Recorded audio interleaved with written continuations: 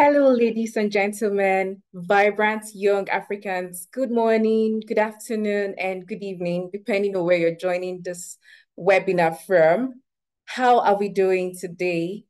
Personally, I feel excited because the weekend is here. While we wait for others to join the call, let me know how you feel. So, in one word, describe how you're feeling this day.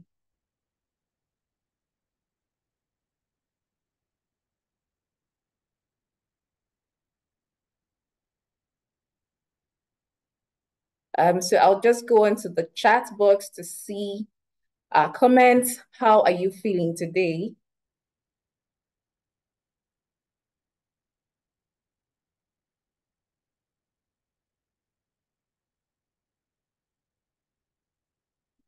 Okay, I can see good, somewhat.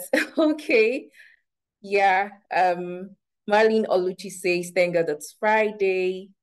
Justin says, grateful. I'm grateful too. Salmata says, I'm excited to be here. Ibuka says, I feel exquisite. I like that.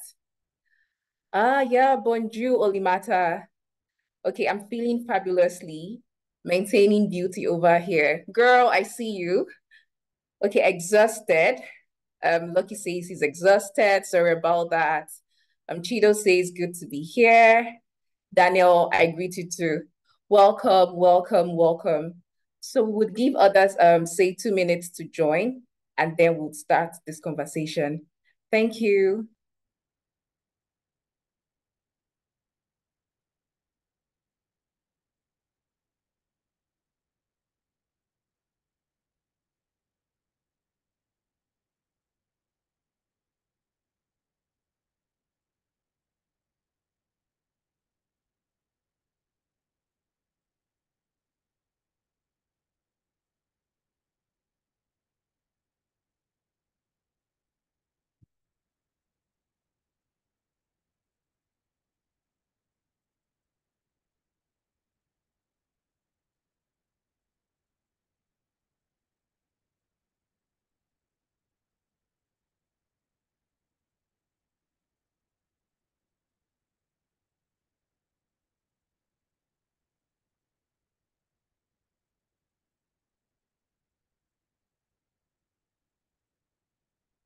Okay, so it's 6 minutes past 11. I am joining in from Nigeria and I'm super excited to be here. My name is Rachel Okoronko. I am a monitoring and evaluation professional and a young female leader with the Amazon Leadership Initiative. And I will be a moderator for today. So I will be moderating this session, this webinar or panel session titled AU Reforms and Youth Engagement. Yeah, just to note for our participants who are French speaking, you could just click on the icon there to switch to the French conversation. Yeah, so like I said, the webinar is titled AU Reforms and Youth Engagement. It will interest you to know that this session promises to be insightful, to be engaging. I mean, we have the privilege of listening and we'll be hearing from esteemed experts who would bring in a wealth of knowledge, experiences, and diverse perspective to this table. So I have introduced myself and it will be glad to meet all of you. So please quickly tell me your name and where you're joining us from. So you could just say your name and maybe your organization and where you're joining this call from.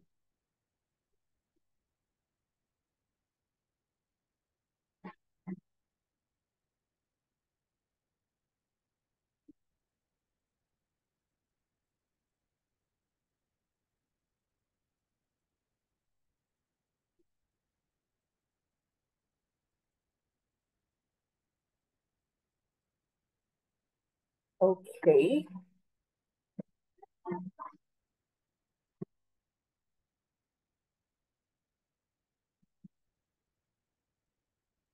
Thank you for mentioning that, Mobin.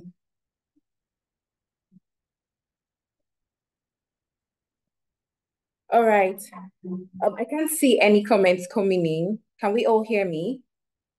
Okay, yes. So I can see Anadu Ebuka. He works with ERTI Empowerment and Rights Initiative Ebonyi State.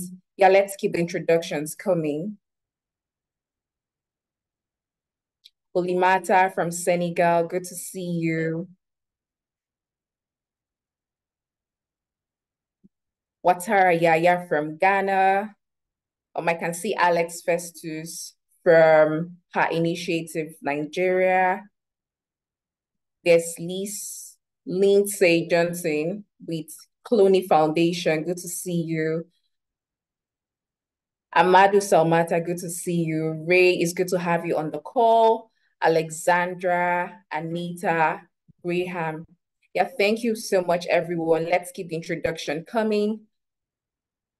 I can also see Ejura with chefs. Nice to have all of you on the call.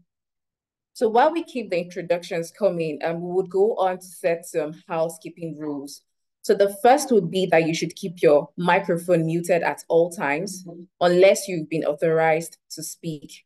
And then another is that please ensure that you utilize the chat box or the Q&A feature to ask your questions or to share insights.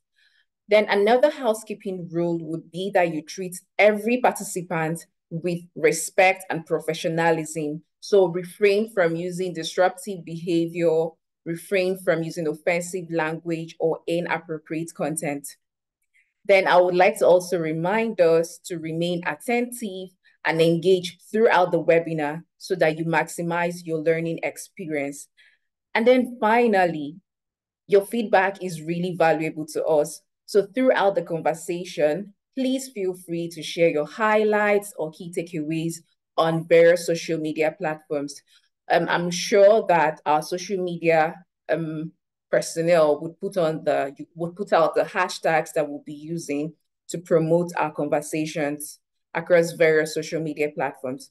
So please ensure that you adhere to these housekeeping rules, to enable us have a productive and enjoyable conversation. Thank you so much for your cooperation. Yeah, so please keep the introductions coming. I would like to meet each and every one of you. Now, we would go on to, set the agenda for this conversation. Like you all know, it's a panel session. So the first would be that we would lay the ground for the conversation. So we are going to listen to our distinguished panelists as they provide insights and perspectives to the topic at hand. Then after that, we would go on to open the floor to interactive discussions. You could share reflections from the conversation, and you could also go on to ask questions. So would invite the panelists to, throw lights on any of the questions that would be asked. And then after that, we would now conclude our session by reflecting on insights gained. We're going to identify actionable key takeaways, and then we're also going to explore avenues for future collaboration. So with that being said, I would like to encourage all of us to, actively engage, share your thoughts. If you're yet to have breakfast, please grab a cup of coffee, put together your writing materials, and let's get started. Without further ado, I would like to introduce our esteemed panelists, and then we would embark on this journey. So the first panelist I would be introducing is Ms. Divine Karim Yamulamba. Divine is a dynamic 27-year-old young female leader hailing from the vibrant Democratic Republic of the Congo. She wears multiple hats with finesse, from being a dedicated researcher, a compelling author, and an inspiring French lecturer, to a visionary entrepreneur, a Christian podcaster, and a compassionate philanthropist. She serves as the stakeholder and engagement associate at the Amazon Leadership Initiative, the ALI, an acclaimed women-led organization driving impactful change through mentorship, leadership training, and gender empowerment. Good morning, Divine. It's good to have you on the call.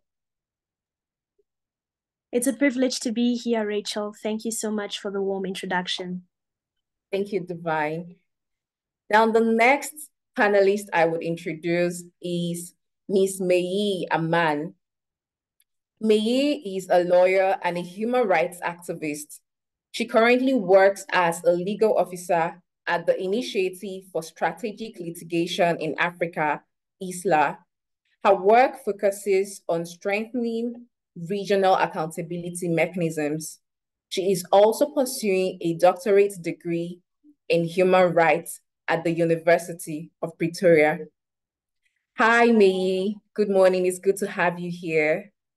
Rachel, happy to be here. Thank you. I love your hairstyle. Is that your natural hair? Yeah, I just had a haircut recently, so Oh, wow. It looks lovely. It's good to see you. Yes. And then finally, we have Justin Chidozie. Justin is a writer, a feminist, and an inclusion advocate from Nigeria. As CHEF's co-executive director, he leads programs and advocacy for LGBTQI rights and inclusion within West Africa and globally. Before joining CHEFs rather, Justin led programs, advocacy and communication work across diverse African organizations working on gender justice, education, HIV and AIDS, and SPHR. He is primarily skilled in philanthropic advocacy and movement building for a just society. Wow. It's good to see you, Justin. Welcome to the call. Thank you so much, Rachel, for that introduction. Happy to You're jump on. welcome. You're welcome. So yeah, I would like to say a very big thank you to our panelists for making our time to be here, and I look forward to an insightful conversation with you. So moving on, just the background, since we are all Africans in this call, the AU started making changes in 2017 to improve how it works. And then one big part of this change is to make the human rights system in Africa better. So there were concerns around, young people, CSOs not being involved in the entire process. But I think the question or the concern should be how many young people are aware of the work the AU is doing and what brought about the AU reforms. So to start this conversation, Meyi, please could you tell us what the AU reforms are? Give us a background into this conversation. Thank you. all right, thank you so much, Rachel. Yeah, so basically, just like you said, the current reform process that we're going to discuss today started in 2017.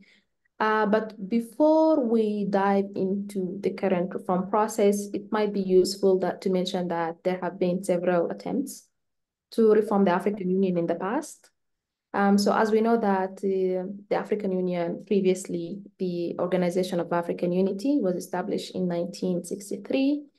And part of the reasons why it was established was to promote unity, defend sovereignty, eradicate colonialism, foster international cooperation, and many other reasons. But by the end of 1970, there was a consensus amongst African states that there was a need to re-examine the provisions of the African Charter and the Charter of the Organization of African Unity. And that was in light of the changing realities, of Africa. Most countries gained their independence at the time. So there was a need to revisit the charter as well as revisit the organization's mandate, broadly speaking. As a result of this, in the year 2000, the Organization of African Unity underwent significant change, significant reforms that eventually led to the adoption of the African Union as we know it today.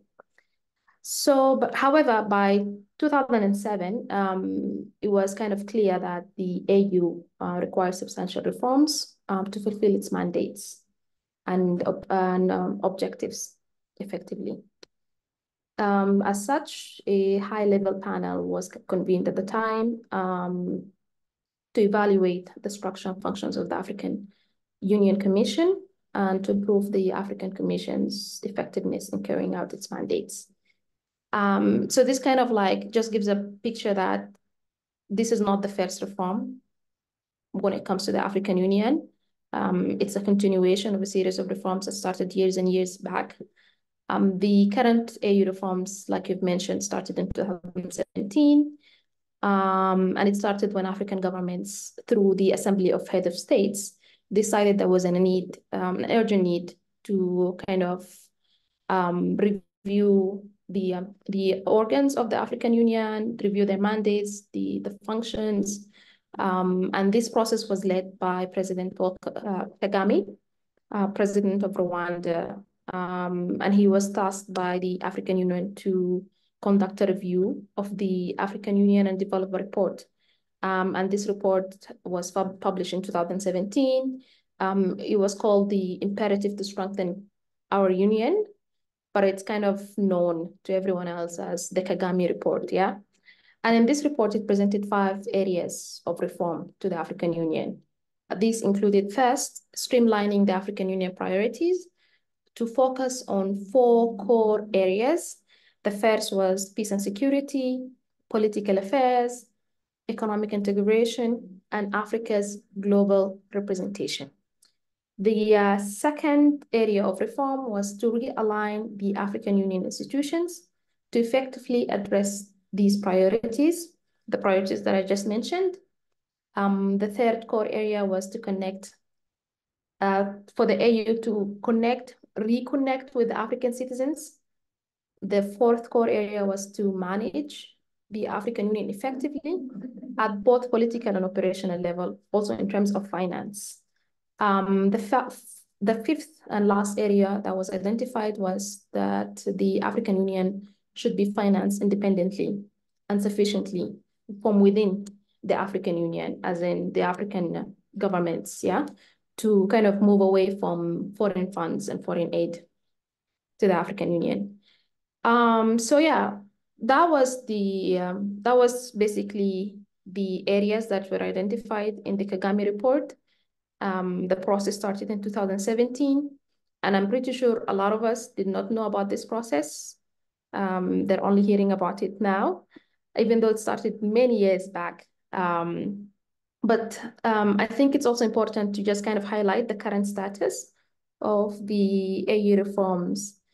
So since 2017, the significant focus when it comes to the AU reforms concentrated on the structure of the African Union Commission, as well as some of the working methods of the AU policy organs, such as the summit of the AU, coordination meetings with regional economic communities. But not much has been done when it comes to the normative basis or the composition, powers, mandates of the African human rights mechanisms, for example, the proper segregation of powers, which eventually would kind of enable the African Union to function effectively and efficiently. So the current phase of the African Union reforms concerns the review and update of mandates of structures of key organs within the AU. And these include basically first the judicial organs, the legal and human rights bodies, which include the African Commission on Human People's Rights, the African Court on Human People's Rights, the African Committee of Experts on the Rights and Welfare of the Child, the AU Commission on International Law, as well as the AU Advisory Board on Corruption. So this is the first cluster. The second one is the Pan-African Parliament. The third one is the Peace and Security Council, and the fourth is the Specialized Technical Committees. And this current phase at which it's very important for us as civil society organizations to kind of engage at this stage, because that's the AU reforms currently focuses on the African human rights mechanisms, and it involves changes to the African human rights bodies of the continent, yeah? These are key institutions at which African citizens, as right holders, engage with. And we use these mechanisms, right, to kind of pursue justice, to pursue peace and security and accountability of member states. So it's very important for us to kind of really engage at this stage and not allow the process to continue with kind of with the same lack of engagement that has been ongoing since 2017. Yeah, so this is basically kind of like an introduction of what the AU reforms are. Rachel, if you allow me, I can continue to the second point, which is on the implications of the African Union reforms. Yes, Okay. please, May. Okay, so to provide more clarity on the AU reforms, it covers a wide area, right, of the work of the African Union and the organs within the union. But I think what concerns us the most as civil society organizations is the reforms that will affect the African human rights mechanisms, the accountability mechanisms on the continent. So when it comes to the reforms that are proposed, and mind you, it's still proposed, so kind of we really need to engage at this point. It's still proposals that are made. There are three main proposals when it comes to the reforms of the African human rights mechanisms. The first option or the first proposal is to enhance the current framework. And under this option, the focus is to fine-tune the current African human rights system, preserving its mission and mandate. Under this proposal, we recognize that the system is unique in its ability to reflect African values and address a range of human rights issues. So basically, this is the first option. The implication of this option, it does not really suggest any major structural changes to the human rights mechanisms. And this is likely to be the most progressive proposal available, since most of the key civil society organizations, key civil society proposals for strengthening the mechanism focuses on fine-tuning and strengthening the mechanisms that we currently have, identifying the issues that we're facing with our mechanisms, and then kind of working on strengthening them. This is the first proposal. The second proposal is to merge the human rights bodies. Under this option, there's a proposal of merger between the African Commission on Human People's Rights and the African Committee of Experts on the Rights and Welfare of the Child into one entity. The implication would be that the rationale behind this proposal is to simplify the human rights mechanism, yeah? But as we are trying to simplify the human rights mechanism, or to enhance the cooperation, or even optimize the resources, I would say a very clear implication of this would be that it would lead to loss of specialized focus when it comes to the mandates that the African human rights mechanism currently hold, especially when it comes to, for example, children's rights issues, which are dealt with under the African Committee of Experts on the Rights and Welfare, where I'm speaking too loud, too quickly. Yeah, especially when it comes to children's rights, which are currently dealt with under the Committee of Experts on the Rights and Welfare of the Child. So this is also something that we need to put in mind when it comes to the merger, that we'll definitely lose specialized focus. There's going to be a lot of bureaucratic challenges, as well as conflicting priorities amongst the mechanisms if we go forward with the merger option. The third option, which is a clear division of responsibilities between the mechanisms, and under this proposal, it will involve kind of clarifying the mandates, the referral mechanism between the three mechanisms that we have on the continent. It will also kind of touch on clarifying complementarity between the three mechanisms in terms of operation, the reporting, and improved communication among the three mechanisms. But it might seem great, but when it comes to the protection mandate, as we know, we have a protection mandate under the African Commission, we have protection mandate under the African Committee of Experts, and we have protection mandate under the African Court, meaning that African citizens are able to take up cases before these mechanisms, communications before these mechanisms.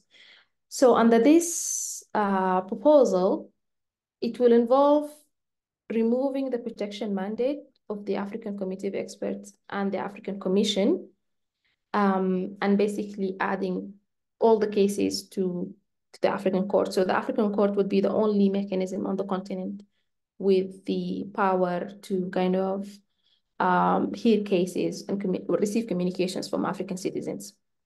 The African Commission and the African Committee of Experts will only retain their kind of like promotional mandate. They can take up visits to African states, promoting human rights issues, focusing on producing reports, etc. But they will not be able to kind of receive communications. And this is concerning because as the situation currently stands, there's a lot of difficulties in approaching the African Court. With cases, there is a lot of African states needs to put forward a declaration that allows civil society organizations and citizens to approach the court.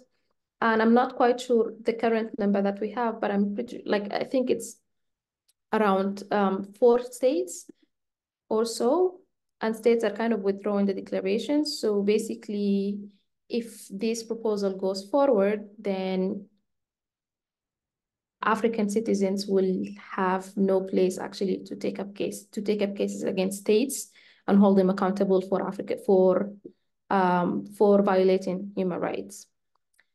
So kind of like in a nutshell, this is kind of the proposals that are on the table. And in June of last year, the proposal of merger was kind of rejected by states. It was presented by consultants that are working on developing the reforms report. They were told to go back, think of other options, and come and present them to the states. But so far, the documents that are kind of articulating the other various options for consideration, they're not really available to the public. So we really don't know. But as far as we can tell that the merger option is still able. Yeah, so basically this is the kind of implications that we need to think of when we discuss the African Union reforms and the implication of on the African human rights system. And just before I end here, and I know that this is something that my other colleagues on the panel will be discussing, one of the major gaps in the reforms process since it started is the lack of proper consultation with civil society organizations, with activists, with youth, even when it comes to the CSOs that have been so far kind of thought to engage in the reforms process. They're international human rights organizations. Many of them are represented by men. There is obvious lack of feminist voices in the process, youth voices in the process, national and grassroots organizations, climate justice activists, and many, many more stakeholders that would bring different, point of views to the reforms process. I'll stop here, and then we can take it up later. Thanks. Thank you so much, May, for that overview. I mean, I just knew about the changes, the reforms and all of that, but not so much in-depth knowledge about it. I liked that you highlighted it, you described the entire process, you explained the implications of the 3 proposals that have been presented, and then you also went on to, mention the gaps. So this will take us rather to our next conversation. You highlighted that there are gaps. And these gaps are that, young people, CSOs, these are key stakeholders who should be involved in the process of these reforms, and they are not there. So yes, Ms. Divine, I think this is where you would come in. Could you please, tell us possible avenues for youth engagement? Like, how do you think young people really should get involved or get engaged in the process? Thank you so much for your question, Rachel. Before getting to the how, I think it's very important to first lay the foundation on what the problem is and to what extent the problem has been posing hindrances on the active participation of youth. So I'd like to start off by saying that a critical enabler of Agenda 2063 of the African Union is African citizens themselves. However, since the reforms process inception in 2017, we have seen that there are lots of establishments that are being done without direct involvement of everyday citizens. So there's this struggle to create a concrete and accessible way for independent civil society groups to be able to contribute significantly in the affairs of the African Union. So civil society continues to face various challenges, such as not being able to understand the process of how to contribute to continental policy discussions, how to obtain accreditation to even attend these meetings, maybe not even knowing annual schedules of the AU and all of those things.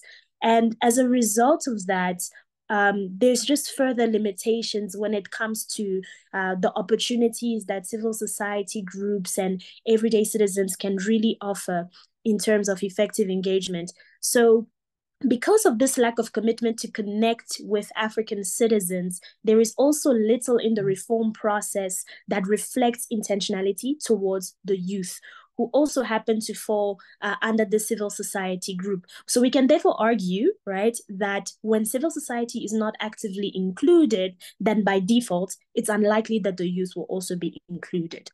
And by actively included, I'm going to talk about this much later in my speech, but by actively included, I'm not just referring to side inputs, right? But the kind of active participation that can establish formal mechanisms that are able to shift discussions about the reform from events to policy spaces where resolutions can actually be enacted. So you might be asking yourself, okay, Divine, but where in the reform process do we see a disconnect in the intentionality towards Africa's youth? And I will only use one example, which was already stated by Mai, and that is the reform proposal on the removal of the protective mandate of the African Commission on Human and People's Rights, in short, the ACHPR.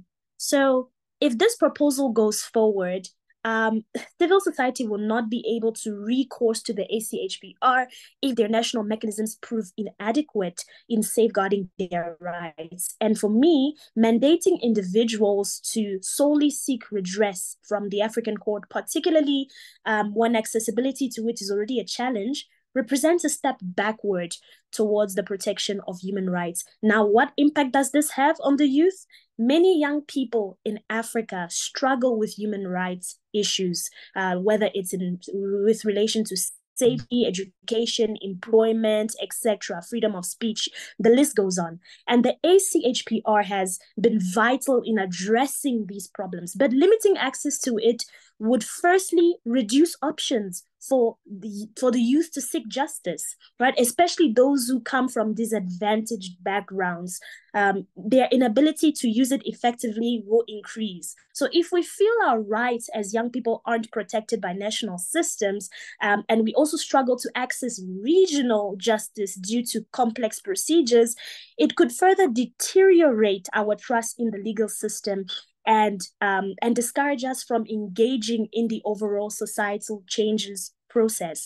And you know how it goes. There's this assumption that young people are not interested in politics, in what goes on around them. But truthfully, it's because there are so many hindrances that just discourage us from even participating in the first place. I'm just going to try and speak slowly.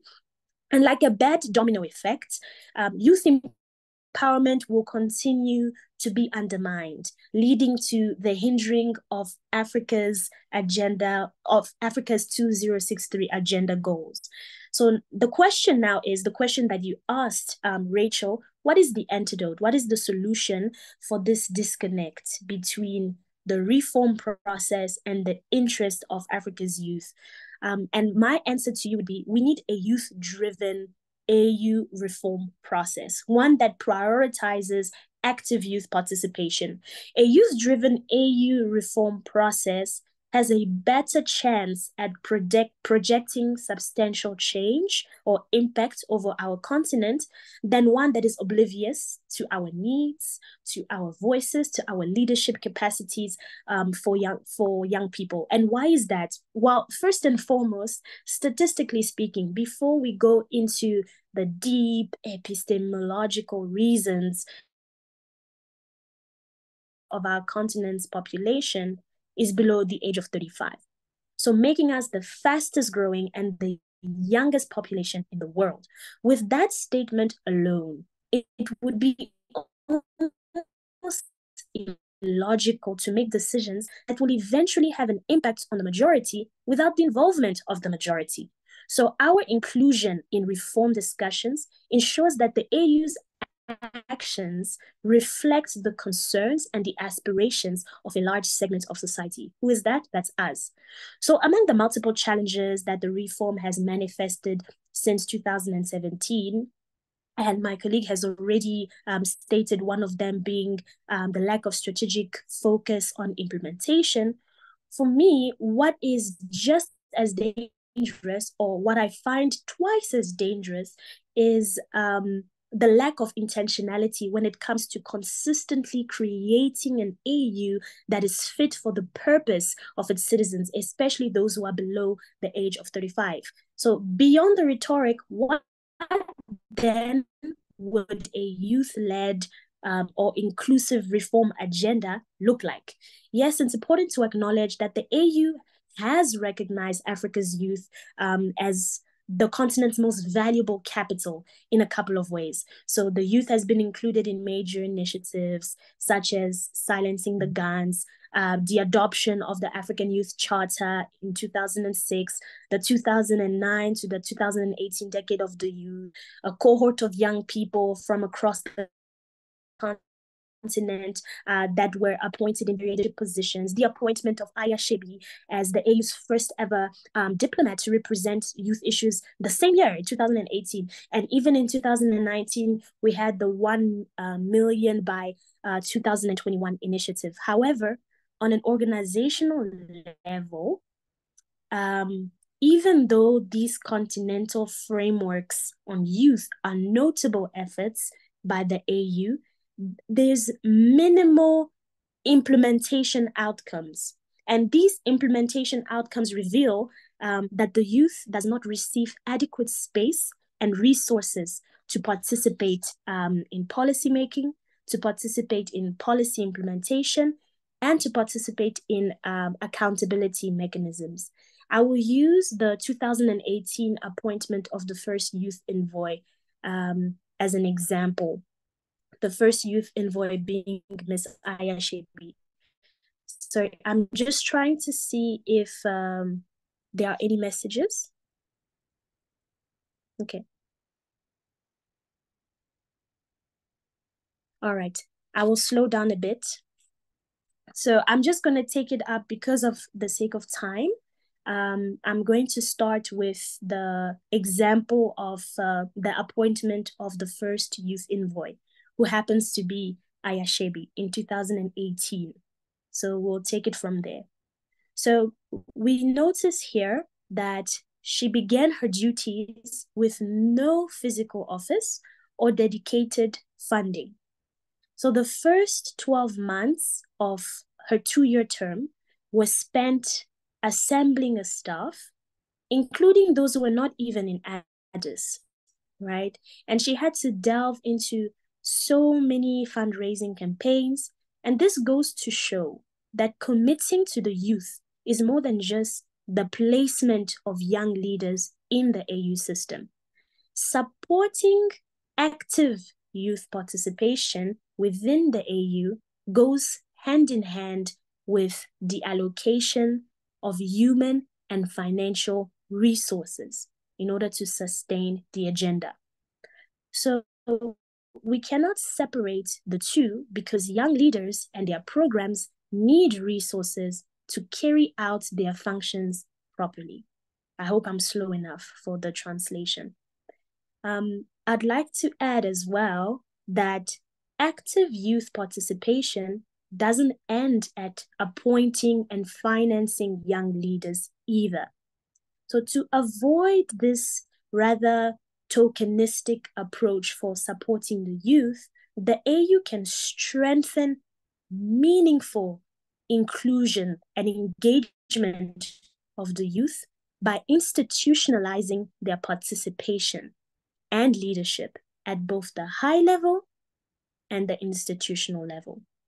How can this be done? Firstly, by allowing youth representatives to participate and not just observe official AU technical meetings, official AU summits, official AU ministerials. This will allow young people to shape the AU agenda, as well as the quality of the discussions in these high-level meetings. Another organizational example of this lack of support of active youth participation is when we look at the 2018 AU high-level committee investigation that happened, which confirmed allegations of sexual harassment at the AU High Commission. The investigation found that those vulnerable to such exploitation were female short-term staff, were female interns and volunteers. So such news forces us to see that active involvement of youth goes beyond just providing them with employment opportunities. It's more than just giving young people jobs in the AU through the AU Youth Volunteer Corps, right? So supporting active youth participation, it necessitates a conscious consideration of the gender dynamics concerning the safeguarding of these young volunteers who often endure exploitation. And this is predominantly among women, right? So it's not just about appointing young people in leadership positions within the AU, but protecting them and resourcing them in order to sustain the youth agenda. So I have mentioned quite a number of organizational challenges, Rachel, in the AU with regards to youth participation. But on the continental side, while steps have been taken by many African governments to tackle the immediate needs of young people through education and training programs, there are still issues such as underemployment that still pose a challenge for creating concrete change. Take the example of underemployment, for instance. There are many African young people that have jobs, but these jobs are mediocre jobs. They have very poor job security and low pay, especially in countries where informal economies are prevalent. So rather than seeing young people only as targets and beneficiaries of training and coaching and mentorship, active youth participation would imply giving them the space to meaningfully contribute to the topics that affect them. That's one. But two, and this is my favorite, equipping them with the factors of production that they require to create their own wealth and employment opportunities. So to end, Rachel, I will just say that in order for young individuals to derive meaningful benefits from the African Union reform process, it's very important to reconsider the meaning of youth, the meaning of participation. Now I'll explain myself. So the term youth and participation are not synonyms for lazy, are not synonym for charity case, are not synonym for idle. No, we're not called to simply accompany decision makers by sharing our thoughts long after the decisions have already been made, right? So we're not called to just come when everything has already been packed and now it's affecting us, right? We are not monuments. We are change makers, right? We're more than just invitees that are requested to come and do poetry for opening ceremonies. No, we have something to offer. We have something to bring to the table. And it is time for that paradigm within which the AU is talked about to move away from this assumption that the youth is a disaster, the youth is in need of saving. It's also time to look at the youth as solution finders for our continent, solution finders that can turn things around for the better. So the reform process must allow youth voices to reach the policy organs of the AU. For Agenda 2063 to come to life, we need to push for advocacy efforts that align with the interests of the youth, not just their immediate needs. And with that, I say thank you. Back to you, Rachel. Thank you so much, Divine, for that insightful presentation. Wow, we are not sidekicks, we are change makers. I mean, if we are not, given a chance or a seat at the table, we have to drag any chair at all and be on the table. Thank you so much, Divine, for highlighting all of that. Youths have to get intentional to being involved in the AU reforms. So we'll quickly go on to the third question for Justin. Stemming from all of these conversations we've had from May and Divine, what strategies can African youth explore for sustained awareness movements and for movement building on the issue? Thank you so much, Rachel. Thank you so much, May and Divine. I don't do well with closing. I don't climax well. So you'd have given this to Divine. She has like really great climax. And how do you go after that?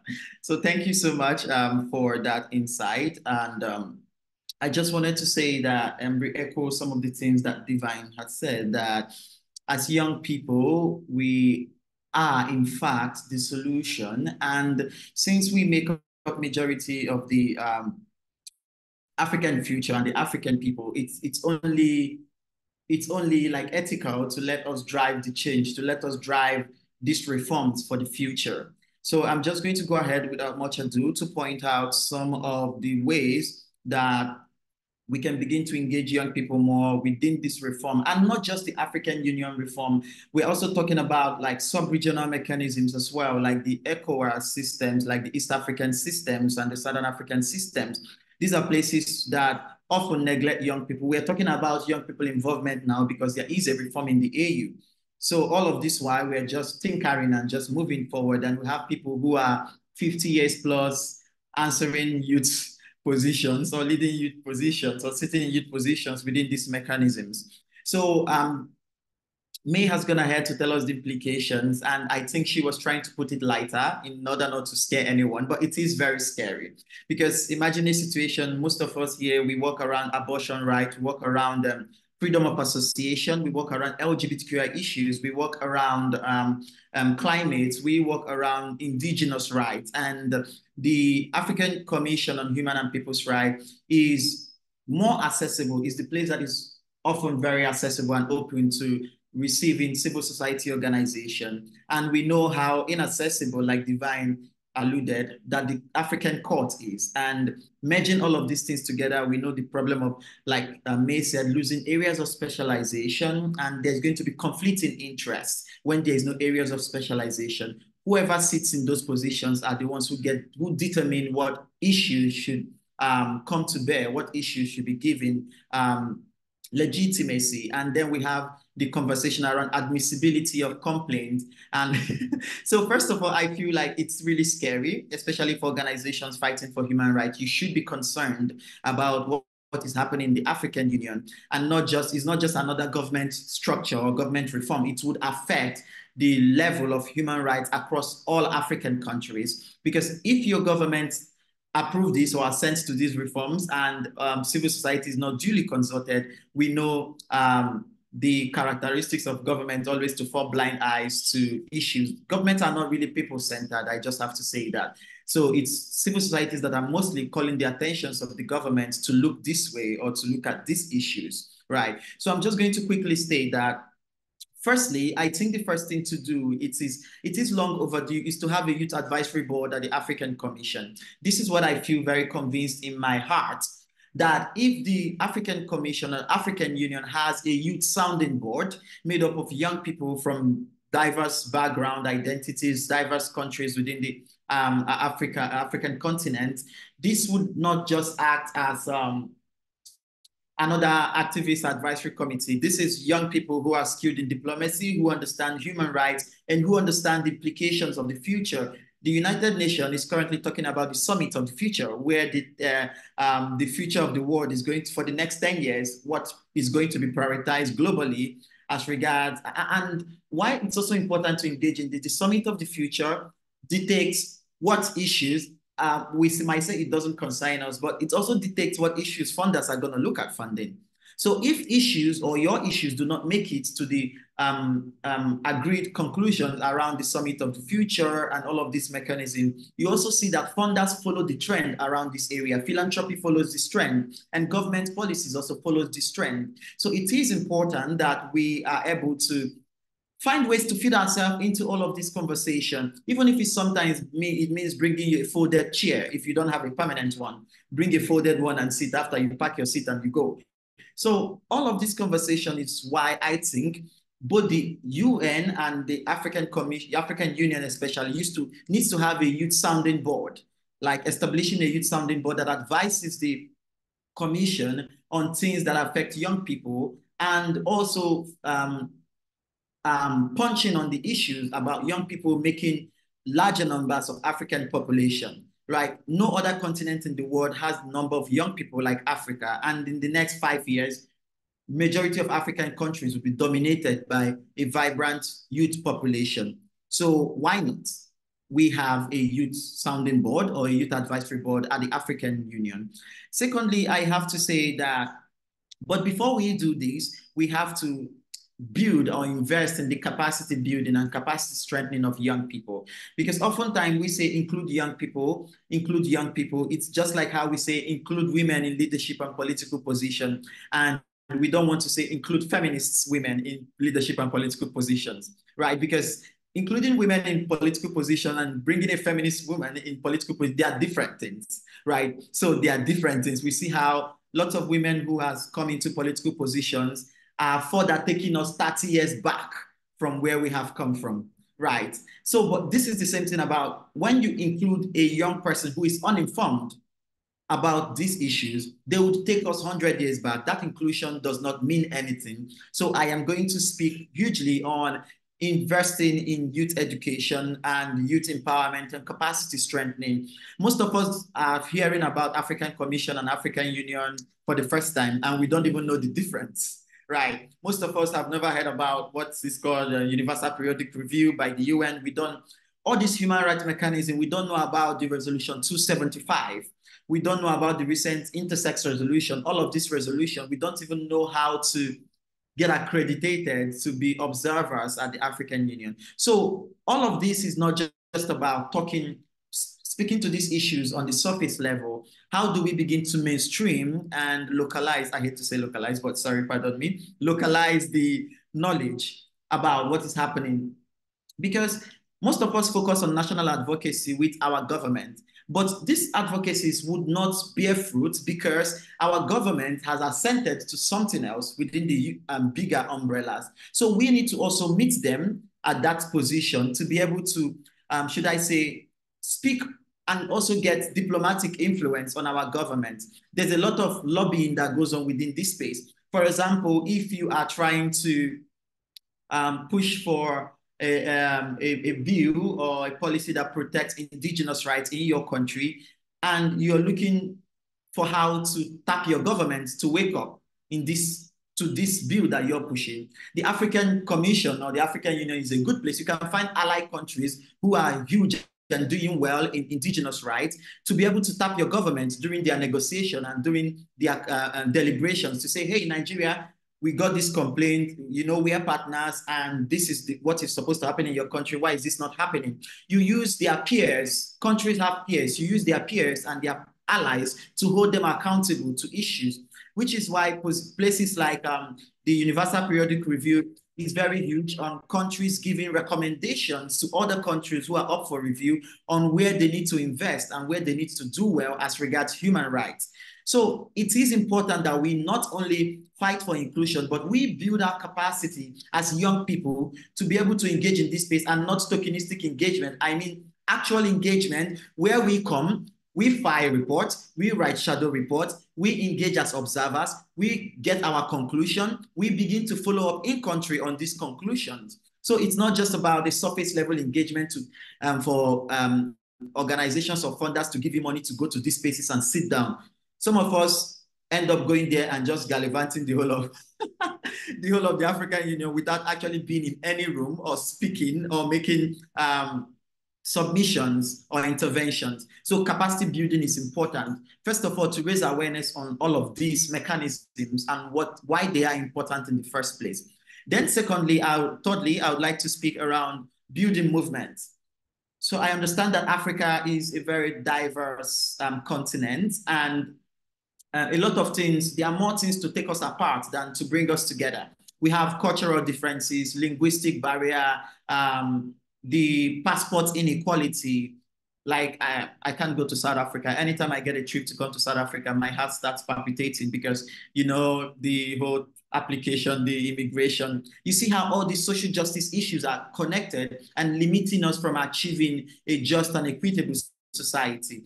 We cannot take away the conversation around passport inequality in building movements, right? Because if we must build movements, we must come together, both digitally, both in person, and there is the radicalization that comes from people dreaming together, people being in solidarity with each other, and which is why these oppressive systems and imperialist systems are naturally built to keep people apart, ranging from colonial language. Just little West Africa here, we know how the language dynamic is, and some of us have gone to proceed to taking a second language so that we're able to interact with other people, right? So we need to build movement of young people. How are the youths in DRC, or how are the youths in South Africa supporting and championing the causes of young people in DRC? We know what is happening in DRC at the moment. And when I talk about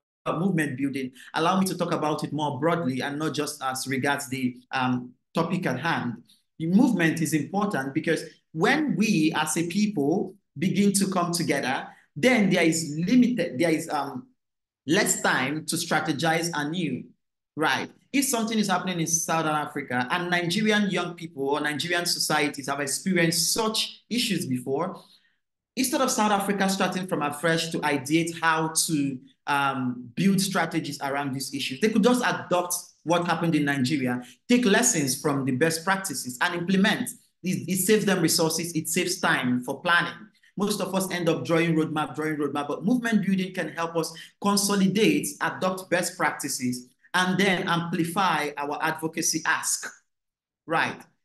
Because sometimes, for example, if you're going as, let's say, a youth-led organization working on LGBTQI issues, you might really not make any headway because the people you're representing alone has created the barrier for you to engage in government systems. But imagine that we are coming from an African youth perspective that is inclusive of both LGBTQI persons, youths with disability, youths living with HIV, in that larger umbrella of African youths. You see that our ask it goes directly and there is no blockade, right? So there is more risk when we act alone than when we come together. When we come together, it spreads the risk, it dispels the risk even. So movement building is important. Young people should speak to each other.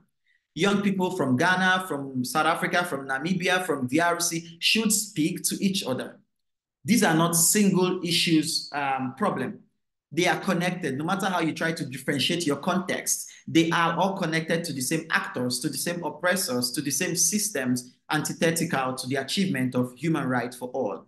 So we should all come together. So, which is why I like to talk about interconnectedness of justice, being that the struggle for economic justice is intertwined with the struggle for racial justice, indigenous rights, LGBTQI rights, and the right to access to health. So all of these are together. So why not we come together and build a single movement of African youths to be able to speak up on all of these issues? And then lastly, for my points, I just want to say that we need to leverage on, we have been called children of the digital age, that we spend our time online and pressing phone. I think it's high time we begin to show the world what pressing phone can actually do, like what pressing phone using tablets and using computers can actually do. We need to begin to mainstream these issues in the public space. And I think it's high time organizations come together, because this African Union reform has been going on since 2017, and it's only coming to limelight since last year for civil societies. So we need to mainstream these issues, get everyone to start talking about it, because it affects our work. Even if your organization does not necessarily work in the AU, but it trickles down, its impact and effect trickles down to your national or even to your grassroots work. We know some of the successes that has been recorded from the African Commission on, especially around immigration, freedom of association. So we would not want that to be rolled back. We would not want such successes to be rolled back. So it's time we begin to take charge of the digital sphere, the digital ecosystem, to be able to advocate and raise awareness around these issues. Like this teaching we are doing, we have over 52 people on this call, which this would have cost us almost $100,000 to bring 52 people in a space to talk about African Union reform. But leveraging this digital space has opened us up to understanding what is going on, even if we do not have time for more in-depth conversation or in-depth knowledge, but at least you know what is going on, how the far-right people are infiltrating into the African rights system. And it's not just our government, there is external influence. The African Union was built to resist colonialism and essentially to decolonize African practices, but the otherwise is what we are seeing. We're seeing how white evangelical supremacists are coming to Africa and asserting dominance and strong arming our government and our political leaders with resources, making them to not stick to their agenda of decolonization and to resist colonization. So we see that this is not just our leaders. There is a lot of external influence around pushing back on progressive rights within the African continent. So I think then again, when we do all of this, then it opens us up to the policy advocacy part. We need to learn how to, as young people, it's still tied to building capacity. We need to learn how to lobby. We need to learn how to speak up. The vibrancy, other groups are engaging in these spaces, but when young people come, there seems to be more disruption. There seems to be more resounding echoes and voices, because we not only leverage physical presence or physical engagement, we also make noise in the social media space or in the digital space. So we need to put in ourselves in this policy advocacy conversation. We need to share this reform document with all young people so they can understand, they can read and interpret as to how it affects or impacts them contextually. So I think I just want to round off here to say that there's more risk in not acting than the risks in acting, right? So we need to act. We need to force ourselves in any way to understand what is going on. Because by the time it happens in African Union, then it begins to happen in ECOWAS, it begins to happen in East African commissions and all of those things. We see how these pressures are coming from all around, left, right, and center, and every focus is currently in Africa to see how to undermine progress that has happened or that has been achieved all of these years. We do not even want to begin to talk about that Saudi Arabia has just been appointed chair for the next Commission on Status of Women and in the United Nations. So it feels like a big play, right? So this is what we do not want to happen within the African Union. Last month or 2 months ago, Israel just filed an application to become an observer at the African Union, right? These are the things that young people are supposed to know and speak up against using digital tools, even if you cannot be there. We have to reject this neo-colonialism. Why does Israel want to become an observer at African Union, if not to dictate and strong-arm governments with money? So we we need to speak up, right? Because this is neocolonialism and this is erosion of human rights and all of the achievements Africa has gotten in the last couple of years. So I just want to give a big shout out to the South African Minister of Foreign Affairs. She is so super. She's so good. And I feel like I wish we all had leaders who are as outspoken as she is. So thank you so much. I really want to charge all of us today as young people to be concerned about what is happening within the African Union, the African Commission, and other regional mechanisms, because on the long run, that is all we have. There is little to what the West can do for us when it comes to our own continent. Because now you see all the countries that are passing LGBTQI bills saying that or talking about that under the auspices of decolonization, meaning that LGBTQI is a Western importation. So we still do not want to bring in more Western influence to our work. So it's time that we as African young people start understanding and speaking up about these issues in these little ways. You can, a quick Google search can give you a little bit of education about what all of this is. So thank you so much. Thank you so much, Justin, for those highlights and for the charge. I feel really pumped. To be honest, I am not so knowledgeable around the AU reforms and their work, but these conversations have really, gotten me intentional, and I am more concerned to want to, learn more. And I like that you highlighted that we really need to build our capacity. A lot of young people keep saying, oh, we're not involved. They don't call us to meetings. They don't invite us to events. They don't invite us to, sessions, all those high-level sessions. But I think the question should be, how informed are you? Would you go there and make a mess of yourself? Would you go there and contribute meaningfully? And it's so interesting that you have highlighted all of these. Thank you so much. Thank you so much, Justin, for that. Wow, so it has been an interesting and insightful time already. I think we'll leave the floor open to questions, to reflections, to conversations, really. So if you have anything to say or to add, or if you have any questions, please put your hand raised. And I'm sure Mobin in the control room would give you the opportunity to speak.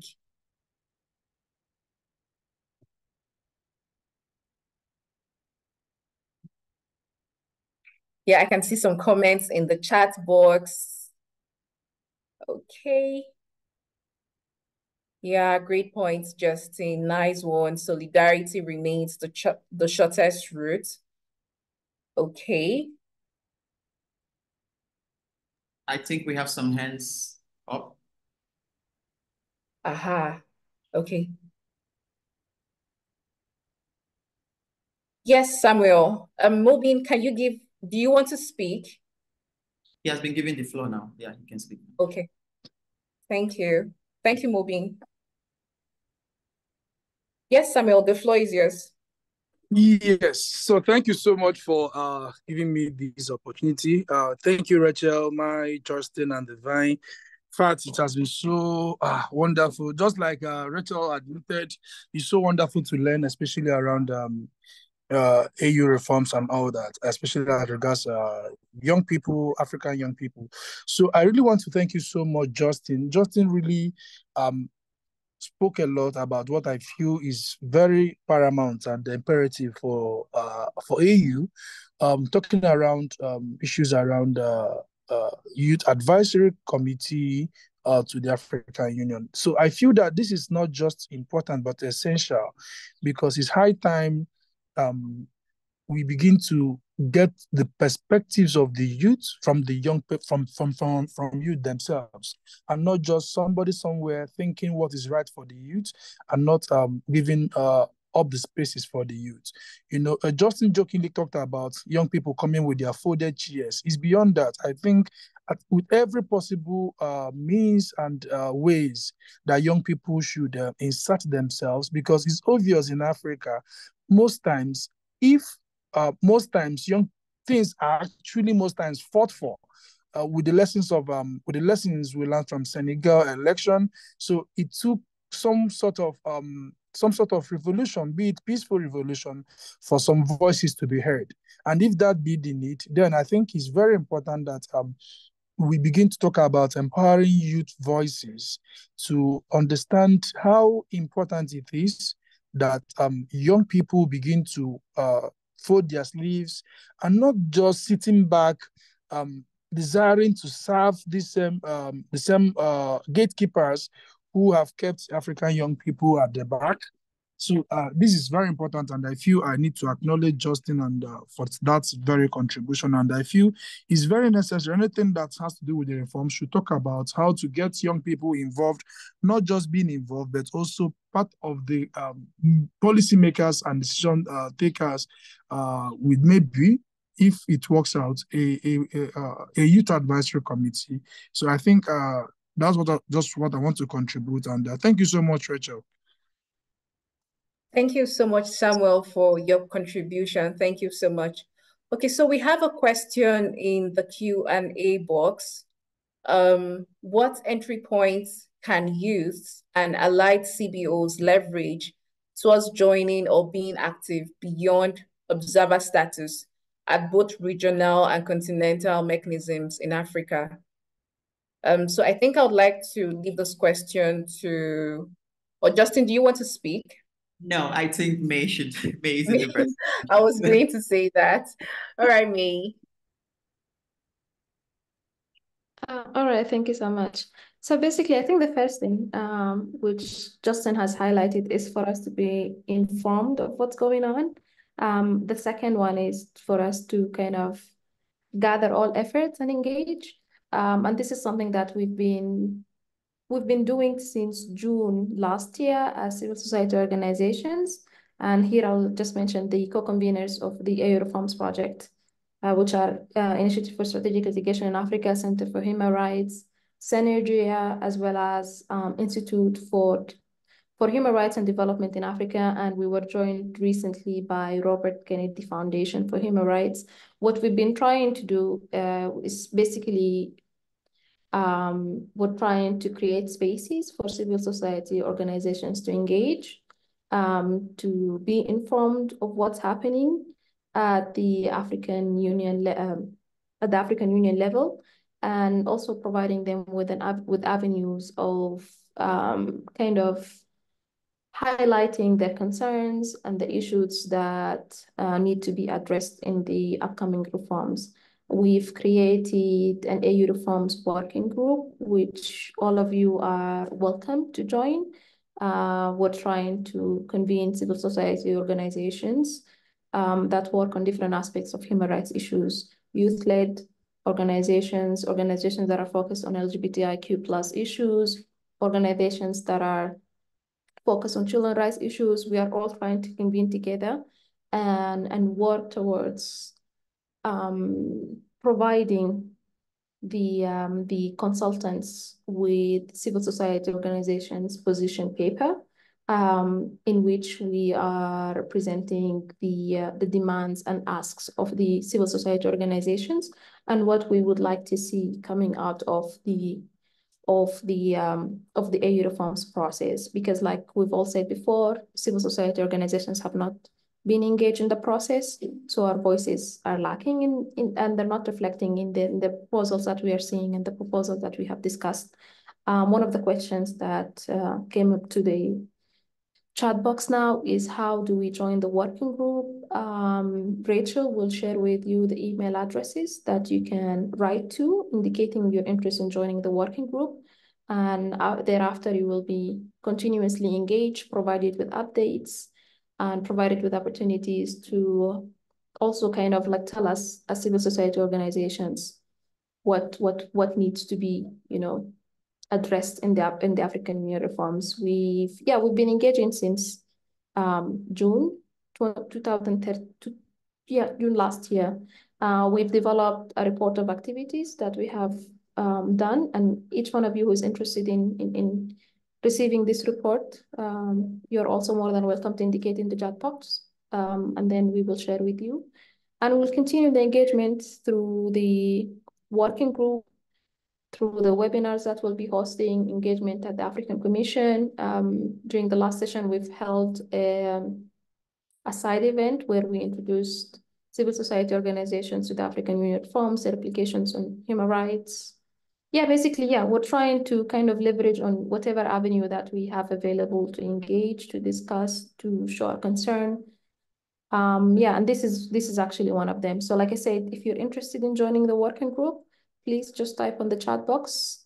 We will share with you all the details that you need. Thank you. Thank you so much, Mei.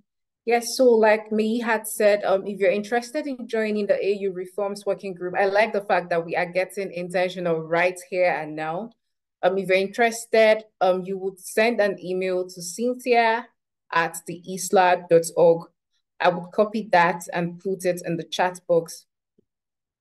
And then I'll also like to mention that the YALI, that's the Amazon Leadership Initiative, has a Pan-African network of young female leaders.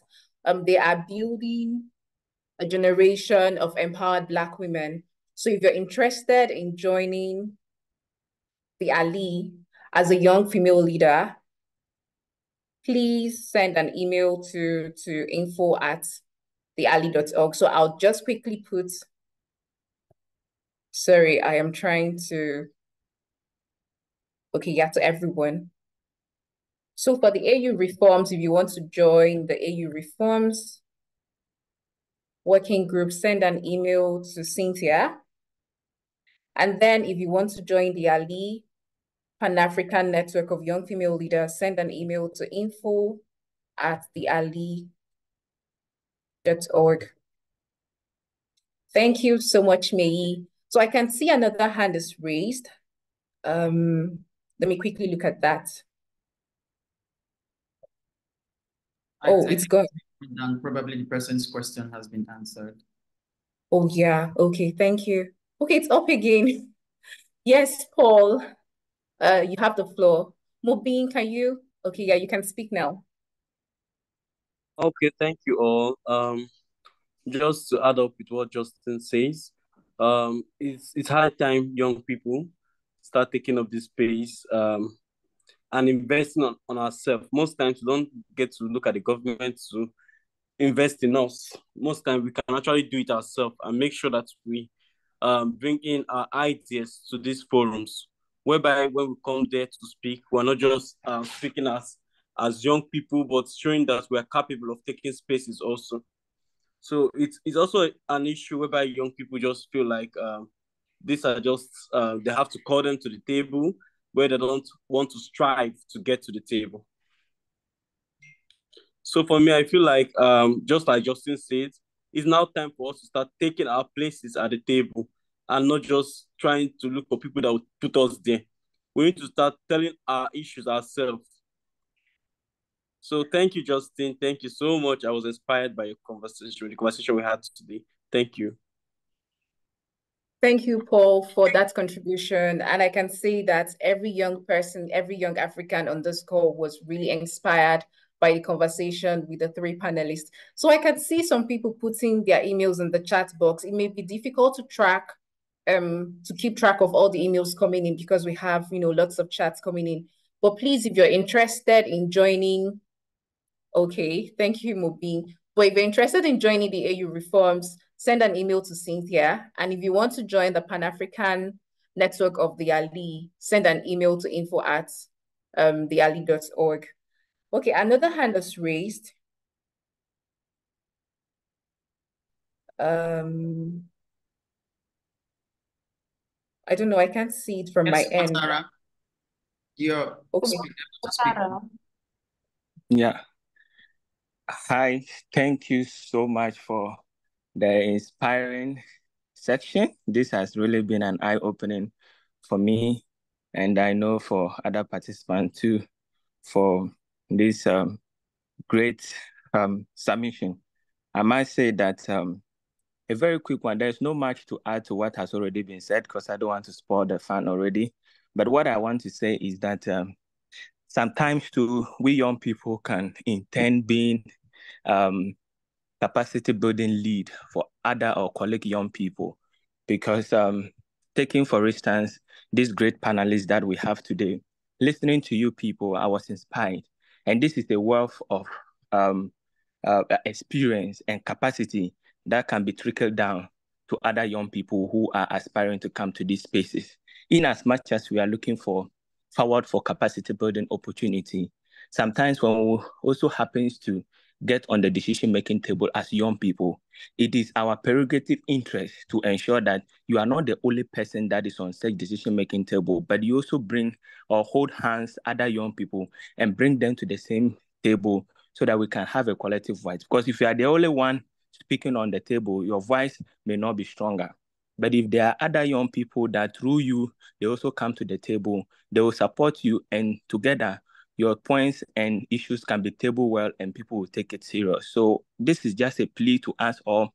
Africa, our problem is synonymous. We are just the same governance structure, the same problem. So we have to, since we share the same problems, it's important that we have this cross-learning and opportunity to build the capacity of other young people. I was really inspired listening to you people, and you shouldn't let this capacity and knowledge go. Just keep sharing within your network and within other young people that you can also identify in the continent that are really trying to come up. Let's share the knowledge and build the capacity of other young people, and collectively we can support each other to get to where we want to get to. The space are not going to hand over to us. We need to take it. And the more we build capacity and collaborate together, we can take up those spaces. Just the little I want to share. I don't want to spoil it. You've said it all. Thank you so much for your contribution. Thank you so much, Watara. No, you did not spoil it at all. I like that you highlighted that together we are stronger. We have to build movements, and not just any movements. We have to build informed movements of people that are intentional, people who want to, make change, people who want to be at the policy table and make informed decision. Thank you so much. So I don't know if our panelists have final words. Mei, what are your final words?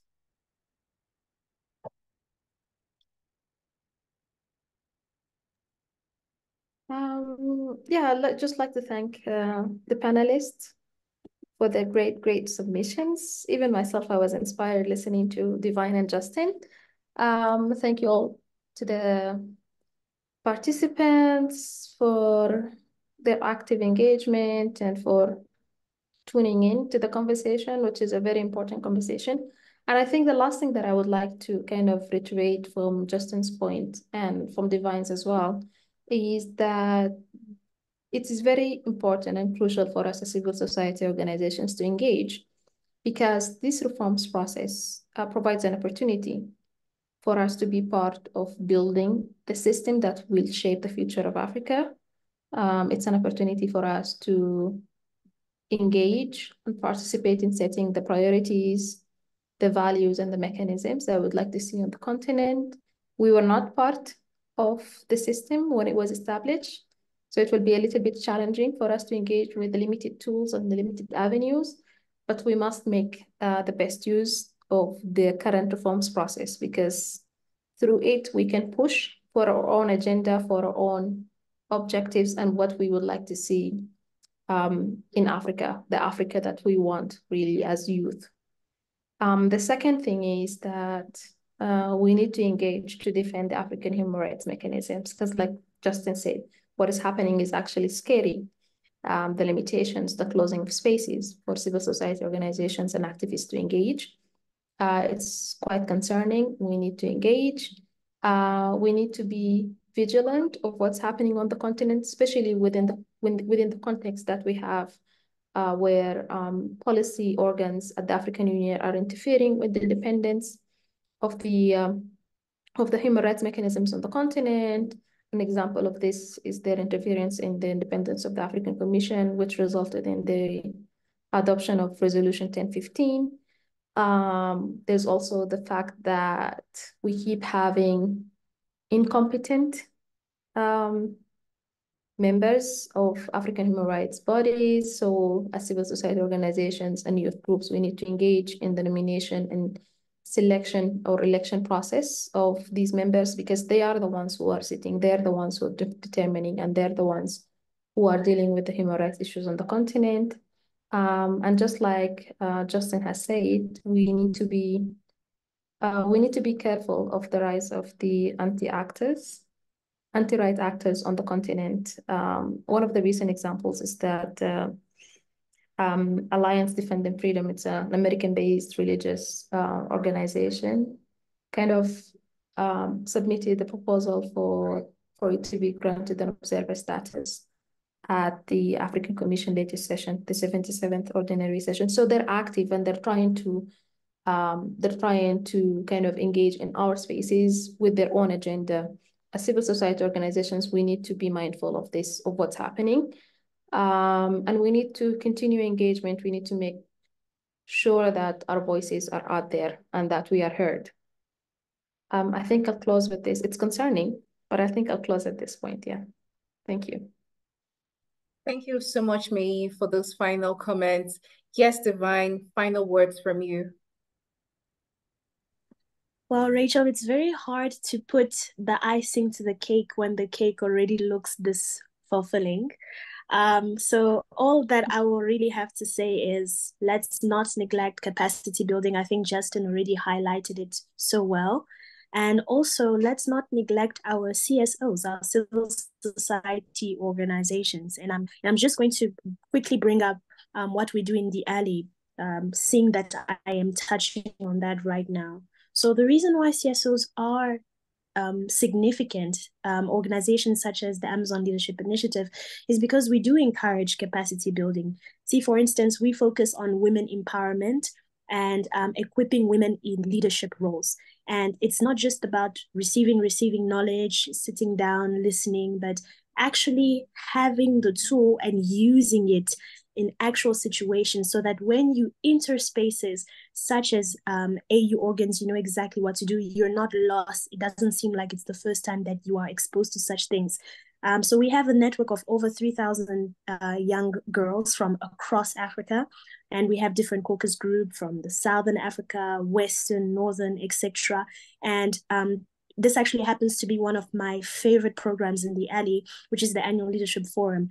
And what happens there is now we put the young female leaders in the midst of female luminaries who are already doing the breaking of barriers and obstacles that are stopping young people from entering into these significant leadership roles and having a say.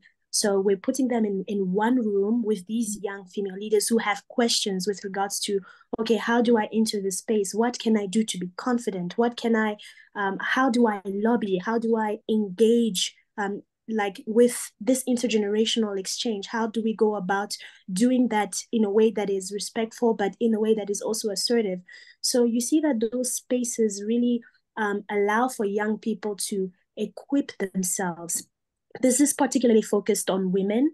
I'm even proud to say that, you know, in the past years of our leadership forums, we've had the privilege of having speakers such as the United Nations Deputy Secretary General, Her Excellency Amina J. Mohammed. We even had the youngest Namibian minister, Her Excellency Emma Theophilus, who was there. So it's really groups like this, civil society organizations like this that really boost your confidence to see that these things that we are discussing, they're not impossible.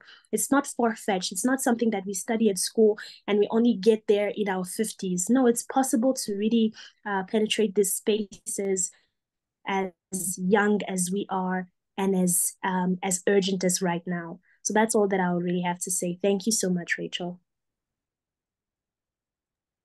Thank you, Divine, for those final words. Yes, Justin, final comments from you. My final comment is no comment. Okay, so I just want to say that build your capacity. No one is coming to save us. No one is coming to save you. And I currently go with what Ouattara said. I think I remember it's Ouattara who says, if you're a young person, and even if it's this little that you know, please trickle it down. Let it trickle down to other young people within your network. That is the only way we can sustain this knowledge, that we can sustain the momentum by everyone knowing.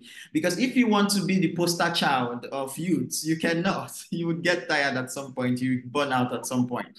I tell people, especially within the activism space, do not let yourself become a poster child for anything. Because if you're a youth poster child and you get over 35, you're going to be dumped by the system that has been using you as a poster.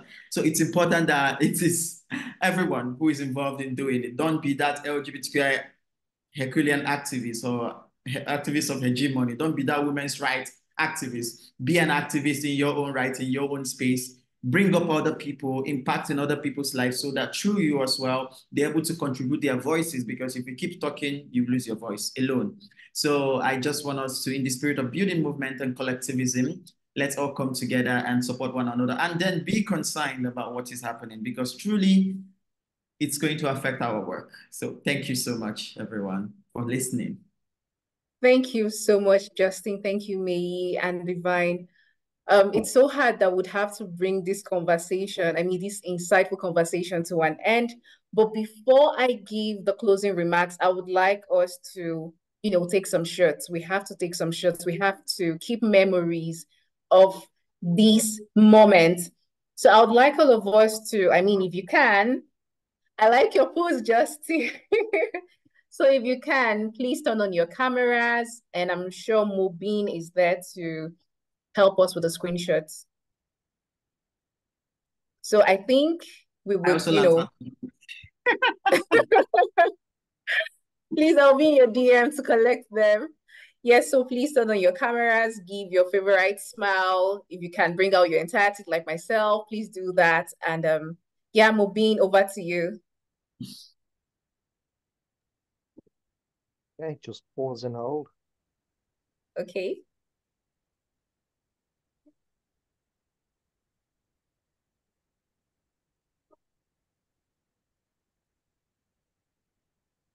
Got it.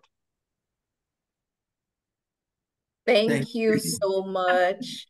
Thank you, everyone.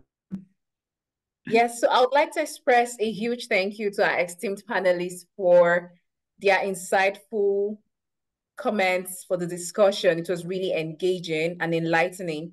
I'd also like to extend my gratitude to the organizers and to the conveners of this webinar, to ISLA, to Center for Human Rights, to CHEV, to Institute for Human Rights and Democratization in Africa, Seniger, and Robert F. Kennedy Foundation, and of course to the Amazon Leadership Initiative for putting resources together in bringing this event to Fusion. And yet to all participants, to young Africans who have joined us today, thank you so much for your enthusiasm. Thank you for engaging, the comments, the emojis, the highlights. Thank you so much for being an amazing audience. And yes, as we wrap up, I want us to, hold on to what we've learned today. Don't forget them. Step down this training, continue to get informed, keep being concerned, and stay intentional. Thank you so much. Until I see you next time, I would wish you all the best in your endeavors. Bye from here. Bye, everyone. Rachel, lovely host. Bye-bye, everyone. Thank you so much, Rachel. You did amazing well. Thank you so much. Thank you, May.